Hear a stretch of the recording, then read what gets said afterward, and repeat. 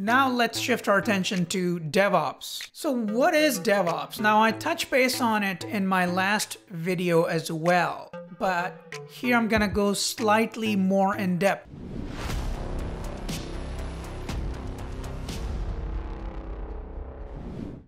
I think it's a very real world topic right now and very important for you to understand as a network engineer, because today's network engineering is all about DevOps and you must understand what that means. So what does it stand for? Well, it comes from two different terms.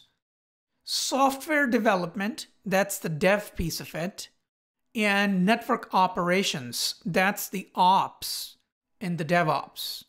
So when we combine the two together, we get the term DevOps. Now, you might be scratching your head thinking, software development and network operations are two completely opposite ends of the spectrum. So what are we trying to do here? Well, let me explain what has transpired over the past decade, especially over the past half a decade or so, that has accelerated the trend of adopting the DevOps movement. So first, let me take a step back and give you the official definition of DevOps.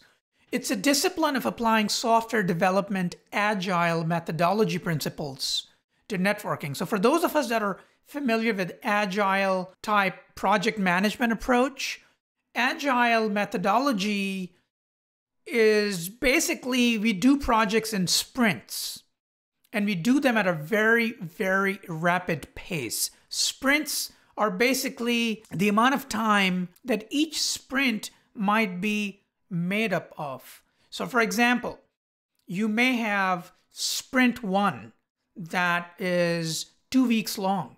And then you have another sprint 2, that is another 2 weeks. So by defining different sprints, you're breaking the project into smaller chunks and smaller pieces, hence achieving the ability to have a lot of agility. This is where the name agile methodology comes from. Okay, so that's the first definition of DevOps. The second definition of DevOps, and I'm using another term here, which is also interchangeably used with DevOps, is called net DevOps. And here the net stands for network, of course. So net DevOps is a practice that facilitates collaboration between the network design and network operations teams in order to automate the process of network design and changes. So what the second definition is saying is we have evolved. So remember how we used to be cavemen and then fast forward 21st century and we're now living in a metaverse. Similarly, we used to do things by hand. Now things are changing. Now we need to automate because there's a proliferation of technology, new IoT devices, new hacking attacks, and with new demands, we have to have a new type of methodology of doing things. So net DevOps encourages network designers or architects to work very closely with network ops teams that are traditionally used to just managing and monitoring networks to create a automated workflow for network provisioning and for network changes. What that eventually leads to is what we call infrastructure as code. It's a buzzword, and you may also hear some other terms that are interchangeably used with infrastructure as code. Terms like programmable infrastructure and software-defined infrastructure. Now, the agile methodology in DevOps introduces what's called CI/CD pipeline, which is a catalyst for automation. So what does CI/CD stand for? Stands for continuous integration, continuous delivery. And sometimes the CD could also be called continuous deployment. Now, the continuous delivery is a more preliminary step. Continuous deployment is for organizations that are more mature on the DevOps spectrum. The whole idea is that we treat our entire network from start to finish as a pipeline. So now let me zoom into the DevOps framework. So here, once again, like I said, we're bringing the development team and the network operations team together.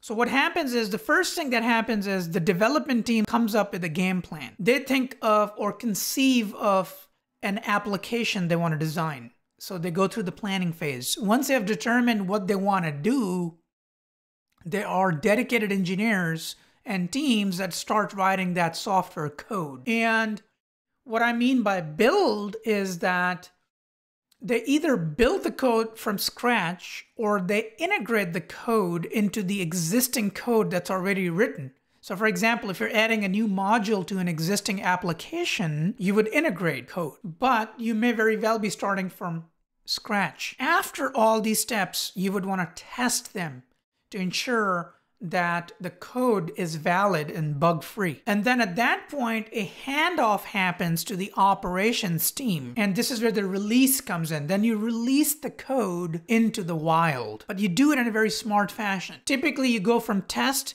to a dev environment or quality assurance environment. From there, you deploy the code. And at that point, the code is now deployed into the production network. And then you operate the network at that point and you monitor. You see the changes that you introduced into the network, whether or not they had a positive or negative impact. And as you can see here, it's a continuous loop. It's a self-perpetuating continuous loop of changes. From monitoring, you go back to square one again. You look at what else needs to be done to continuously enhance the security of the network, to continuously introduce new features and functions into the network, to add more stability to the network. You go back to planning, you code, you build, you test, you release, you deploy, you operate, you monitor. So you get the idea. It's a continuous loop and it's a never-ending infinite loop. Hence the reason for the infinity symbol here is that it's just a continuous cycle. And to give you another perspective, typically when you write the code, you test it. And what you would typically do is you would create a bunch of virtual machines or containers to set up a test environment. From test, you will go into your dev environment. It's also known as quality assurance environment. It just depends on the organization, the terminology used. But the idea that the big difference between test and development environment is that development environment mimics the production environment very closely. So test may not have anything production related at all, but dev is an exact replica of the production. But the difference is there's no production devices plugged into this. It's just a replica to ensure that if the code was to be released into the production environment, it's going to function as intended. And then once you're 100% confident that your code didn't cause any issues in the development or the quality assurance environment, is that you're going to have the ability to go ahead and launch that code into the production environment. And this is where CI/CD pipeline comes into the picture. As you can see, this whole entire thing is a pipeline. As we go from test to dev, from dev to prod, it's a pipeline. And each element within the pipeline, we can go ahead and automate. So we can write scripts to spin up VMs and containers to quickly set the test environment. We can do the same thing in the dev environment. And finally, the code gets released and deployed into the production environment. And that said, deployment is where we're going to focus next. This is where the automation tools or the network configuration tools come into play. Things like Ansible, Chef, Puppet, they live right here. Let's get into that next. But before I do though, I think it's important to let's take a step back and look at how we got here and what led to the whole DevOps mindset. And by the way, DevOps is not as easy as just sending a bunch of your team members to take a DevOps certification class, and after they get certified, all of a sudden, magically, your organization is now DevOps organization. It doesn't work this way. What it is it's a cultural change. It's a cultural shift in the way your organization operates and functions. The organizations today have a culture of fear. What that means is changes happen rarely in our network. Changes are big and complicated in our network today. Teams aren't well prepared and practiced to handle changes. Changes are seen as high risk. Problems occur as changes are introduced. Think all the weekends and late nights after business hours that engineers and teams have to spend for changes to be pushed. And changes are seen as failure. So if you are a traditional network engineer, if you are making a ton of changes to your network every year, you're going to get dinged on your annual review with your boss. And most likely you're going to get fired for making changes because changes are considered bad in the legacy or a traditional network engineering mindset. But that's a culture of fear, right? The leadership, the way they design the whole culture is to eliminate and reduce the number of changes. But that's not the fact of life today. If you look at your phone or your iPad or Android, one thing you'll see is almost on daily basis, there are app updates that are being released to make the apps better, faster, more stable, more secure. Similarly, organizations need to be on the cutting edge to have a competitive edge in the marketplace, and they need to adopt change. And this is where net DevOps come into play. So with net DevOps, the mindset is changes are part of life. Each change is small.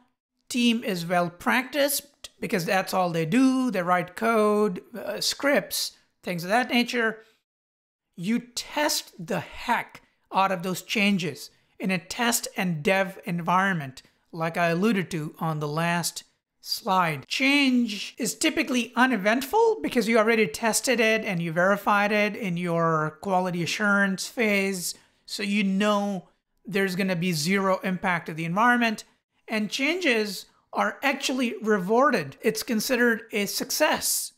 So the more changes you make as a net DevOps engineer, the more praise you're going to get from your leadership. You're going to probably get a bonus, a promotion. You're going to be rewarded for more changes. So you see the difference. The difference is a 180-degree shift in how the organizations operate. So now, as you can see, it's not just a change at a network engineering level, but it's a change at a leadership level in the organization to change the company from a culture of fear to a culture of change that embraces change and thrives in the 21st century.